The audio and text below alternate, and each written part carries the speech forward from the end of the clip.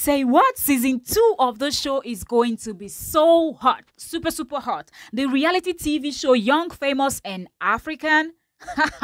Trust me, season 2 is one you don't want to miss. If you miss season 1, you don't want to miss season 2 because the clips that they've been releasing, short clips, it just shows that it's full of drama. And trust me, you know that all the stars are full of drama. Like, they're dramatic people. Anyways, it seemed like someone was getting married and the stars were supposed to attend the wedding. Maybe someone they know, someone in their group was doing some. So Diamond Platinum was supposed to fly from Tanzania to South Africa to join for the wedding. But according to him, he arrived late. So he decided, why not stop by Zari Hassan's home so I can see my kids also. Now, Zari Hassan is Diamond Platinum ex-girlfriend and they have 2 children together, a son and a daughter.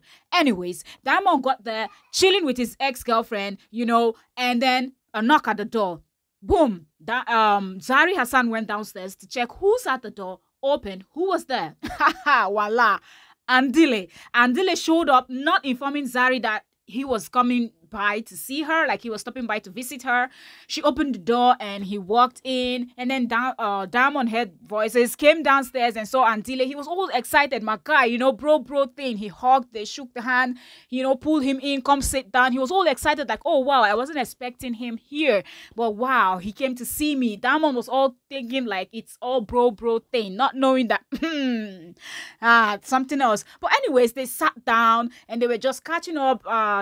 Andile asked Diamond why he didn't show up for the wedding. Diamond said, I arrived late. You can see my suit there and all of that. And so, and then Andile asked him, and why are you here? And he was like, is that even a question? That's the mother of my kids. Where else am I supposed to go stay if I'm in South Africa? It makes sense that I stop by so I can see my kids also.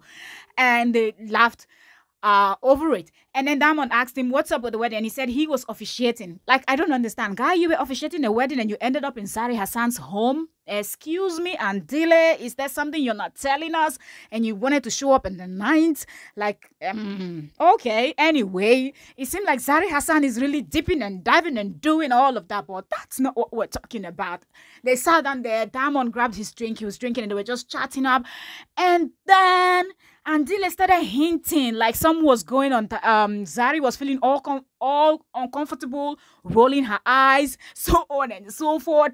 And Diamond was like, whoa, what's going on here? And Andile was quick to tell Diamond that, look, we're close and and Diamond was like, I didn't see that coming. What's going on here? What are you talking about?